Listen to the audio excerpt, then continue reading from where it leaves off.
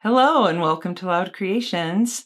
Today I'm making a video about my journey attempting to make mead out of milk whey. What started this? Well, in all my research over the last couple of years making mead, I came across a thing called Blaand, B-L-A-A-N-D. I'm assuming I looked up how to pronounce it, so Blaand, pretty sure that's how you pronounce it. And this is wine or mead that's made out of milk whey. And, you know, it's been around for a really long time. I think the Scandinavians and up in Scotland and all over I'm sure those aren't the only areas where this was made, because it's a way to preserve and use milk whey. So I thought it was really interesting, and I looked it up on YouTube, and that's when I found the Happy Homestead channel, which I really enjoy. So definitely check out their channel. Yeah, I like the wines and meads. He gets creative with the ingredients and stuff. So it's a fun channel to look at if you're into making wine and mead. So enough of that. Anyway, that is the only video I found on anybody making Blaand, and this was quite a while ago. I don't know if it was last year or whenever I found the video. And I also, this battery, I also wanted to start making my own cheese. This is kind of over the last few years, I've just slowly been getting into being a little more self-sufficient and making a lot of my own foods and preserving food and blah, blah, blah, blah, blah. All that stuff. Home brewing is part of that. And I had not ever tried to make cheese. So I went ahead and I looked up how to make mozzarella cheese. And I'm going to go ahead and put in my process for making the cheese and the Blaand mead. I'm just going to tell you up front, I have a feeling the Blaand mead did not turn out so well, and there's probably a couple of factors as to why that happened, but I'll get into that at the end where I'll do a tasting of both. So because the Blaand mead didn't seem like it was going the right way, I also wanted to make more cheese. I made cheese a second time recently. Let's see what the date is on here. I didn't record it. I made a blonde wine. So I used sugar instead of honey just to see if that made a difference. And I made it about a month and a half ago. I just bottled it last week. So this is fairly young compared to the Blaand mead, which I made about 6 months ago. Long story short, we're going to do a tasting at the end. And so if you want to just see the tasting, you'll probably want to fast forward through my process of making the Blaand mead, although I think it's still useful because the cheese turned out okay. It wasn't quite like mozzarella, it was more like ricotta, but I'm still learning. And there's one element that I think really impacted how the mead turned out, and that is that when I was making the cheese, I realized I didn't have any lemons for the acid to get everything to curdle and all that. So I used white distilled vinegar and didn't really think about it until I started mixing the ingredients for the mead. And then I realized, oh, I'm making a homebrew with liquid that has white distilled vinegar in it. Whether or not that's what destroyed the taste, I'm going to guess that's what it was, because I have not run into this. Again, I haven't tasted it for about 3 months, so it could have improved. I just let it sit for a really long time until I bottled it last week. So come along with me on my journey trying out cheese making and making alcohol out of milk whey. So with all that, here is my process for making the Blaand mead. I'm just going to put it in here, and then at the end, I will meet you again, and I'll probably have my husband here, and we will do a tasting of both the wine and the mead. Okay, so that is the whey. I've already taken the curds out, and here I'm adding my honey into the Instant Pot. Not sure why I chose to do it that way, but that's what I did. I think I added 2 pounds of honey. I don't recall. I should look this up. And I'm stirring it up really well, making sure the honey is fully mixed. And then I tried to filter out as much of the remaining curds as possible into my pitcher. Stirred it up again. Then I took some out and I did the whole Go Firm thing. Set that aside. There we go. Half a teaspoon Go Firm. Boom. Let that sit for a little bit. And I took a gravity reading. And here I determined that the gravity was not quite where I wanted it to be. So I added more honey. Stirred it up real good until the honey was fully dissolved. And then I put it into my 1 gallon carboy. You can still see there's a lot of cheese product in there, just floating down. All right, now's the time to add the Lalvin 71B to my Go Firms and make that yeast slurry. I let that sit just for a minute and let the yeast wake up a little bit.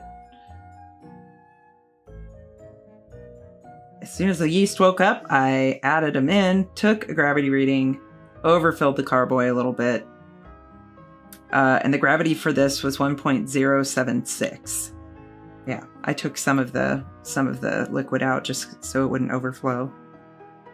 Airlock. Bung. We're ready to go. All right, I'm back. I didn't write down what I did for making Blaand. I have to look at my notes. Oh, it's not in here. Okay, so this is the Blaand that I started, gosh, about 3 weeks ago. There were some curds left in there. So I'm going to be using a mesh bag to transfer this into a new carboy. I'm also going to be taking a gravity reading. So I think what I'll do is I will move this, get it off all the stuff on the bottom and get whatever's left of the curds out of there.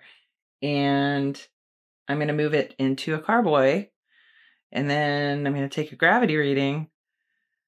And I might taste it. This one makes me nervous. I'm not going to lie. And the way I made the cheese, I didn't use lemons. I used distilled white vinegar. So we'll see how this turned out. I decided to just keep going because I couldn't find anything about whether or not that would just absolutely destroy a Blaand. Okay, so now that you know that, I'm going to go ahead and move this into another container and I will be right back. Okay, so here it is.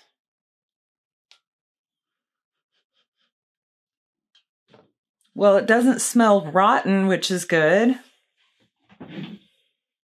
I'm going to go ahead and take a gravity reading. Okay, so we're at 1.014. Let's see what the ABV is so far. Okay, this is at about 8%, which is totally fine by me. I'm going to put it back in the closet for quite a while just to let it age. And I will check back in with it. I don't plan on back sweetening this. I don't know how it's going to taste. I might take a sip out of the beaker right now. Okay, there's a teeny tiny bit in here. I'm okay. All right, here we go. I don't know why this is disturbing me. I really wanted to try it. What I really wanted to do is make cheese, which turned out okay. But I got impatient and it didn't turn out perfect, but I made something out of it. So it all worked out. But this is like the byproduct and makes me nervous. It tastes like milk. Okay, maybe it's because it hasn't gone dry. I'm hoping that maybe moving it into another carboy will wake up those yeasties and get them back to work. Because I was hoping to let this dry out. I thought it was supposed to be a little tangy. It's not tangy. Hopefully I don't get sick. I mean, it doesn't smell. It smells like young mead. There it is. I'm putting this back in my closet, and next time you see me, I will be here tasting this. So yeah, I'll see you in a little bit. Thanks. Okay, so here we are. We are ready to taste the Blaand mead and the Blaand wine, and we're going to see how they turned out and whether or not it was worth making. I have my partner here, and he's going to give his reaction to it. Like I said earlier, I know that the Blaand mead seemed like it was not going well. It actually sat for about 6 months, and the Blaand wine that I made, I just made a couple months ago, and I just bottled it about a week ago. So how do we want to do this? Do you want to try the mead first? Let's do the Blaand wine since I have it in my hand. The ABV, this ending gravity was 1.030, so it's super sweet. I put too much sugar in it. That's all right. We'll see how it turned out. It's about 16 to 17% ABV too. So I'm just going to pour a tiny bit so that we don't have to drink a bunch.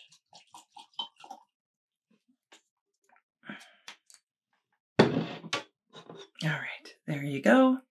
Well, right off the bat, it's a little hazy. I had a harder time with the curds in this one. I didn't get all the curds out, so I had to rack it a couple times with a mesh bag to clear it out. It's done fermenting. This is as dry as it's going to be, and it's going to be pretty sweet, I'd imagine. Definitely smells like wine. Yeah, it smells like it's alcoholic. I can tell that it's 17%, 16% just by smelling it. But it kind of has like I don't know. It's like it's very sugary or like a treat. It smells like a sweet treat. So I guess we'll just take a sip.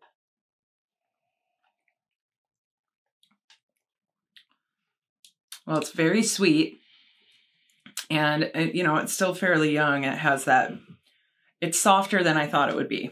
Yeah. I thought the alcohol content would make it harsh. I think it tastes pretty good. I probably wouldn't be able to drink very much of this. It's strong, yeah. Yeah. So if I had to do it again, I would definitely put less sugar in there. But I was just guessing and didn't account for the sugar in the whey that I used. Yeah, it has a wine smell, but not really a wine taste. Yeah, I don't know how to describe that taste. It's just sweet. It's like it's honey. Honey water. It is like honey water, but oddly enough, there is no honey in this. So, okay, well, I'm going to polish this off, and then we can try the Blaand mead. Would I make this again? If I make cheese, I might, but like I said, I'd be putting less sugar in here. It's pretty good for having had dairy in it. That that seems weird part to me, but it freaks me out a little bit. Yeah. Like it weirds me out, but it worked. It worked, and I assume that it maintained some of the nutritional value in it. I didn't look that up, but there must be a reason. I mean, it's preserving the whey. Put it in your cereal. So, yes, alcoholic cereal. It doesn't really taste like milk, though. Yeah. It's kind of, I put a little lemon in there. I think there's a hint of, it's kind of tangy, but I think that's from the whey. Like, that's how it's going to go. But that's just the way it is. That's just the way it is. Okay. That's what I'm here for, the bad jokes. I appreciate the bad jokes. Okay, so this is the Blaand that I made 6 months ago. This is my first. Ooh, why did I pour that much? I already know, just smelling it. I don't know if it got oxygenation or oxidized or whatever you call it. It's definitely more clear. It's more clear. It's not murky, and it's gold. Yeah, it has a golden color from the honey. It smells funky. It's a little funky. Smells it's funky. Like a rubber shoe or something. Yeah. So my guess is that there's too much oxygen, or I've not had that happen. I don't think with my meads where they smell. I mean, maybe the banana you said tasted like a balloon. Yeah. So So maybe that first banana mead got oxidized. Is that what it's called? Sure. I should know the lingo by now, but my brain lets go of things. It's a mead channel, not a chemistry channel. Yeah, so it's a mead crafty mead channel. Okay. So you ready? Yeah. Oh man! It tastes like cheesy vinegar. It tastes like something I don't ever want to taste again. It tastes like. I don't know that we should be drinking this. Yeah, it's It has like an aftertaste of like Parmesan. Yeah, if you like Parmesan and vomit, this is the way to go. So this is a fail on my part, and I'm gonna come clean. I might have already mentioned this earlier in the video, in which case I'm gonna say it again. When I made the cheese, I didn't have any lemons, so I used distilled white vinegar. And didn't think twice about it until I started making the mead, and I was like, oh, I'm thinking that distilled white vinegar is probably not something that you want to put in your home brew. Yeah. And now I'm here to tell you, I mean, aside from maybe I got too much oxygen in there somehow when I was racking it all those times. It could be that. But my guess is I used distilled white vinegar to make the cheese, which then was in the way that I used, which destroyed the whole thing. And I'm not taking another sip. No, me neither. I'm going to have to pour all this out. That's some honey that I wasted, but it was worth a try. And if I did it again, I might do this one more time and make the cheese with lemon, just so I can see if that's what caused it. You still drinking it? There's a glass. I'm just trying to be fair about it and maybe give it one more little taste. And no, it didn't get any better. So what's your vote? I think it's pretty obvious. My vote is never make this again. Okay. I never want to taste that ever again. Okay, so for the win is Blaand wine. Blaand mead with distilled white vinegar. Don't do it.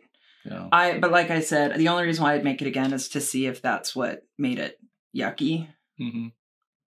I imagine it's undrinkable. You can't drink it. It's like the episode of Mr. Bean where he has people over for New Year's and he runs out of wine and he pours vinegar in their cups. It's on that level. Yeah, it's like drinking vinegar. It's vinegar, so it must be. There's too much oxygen, or it's the vinegar that I put in it.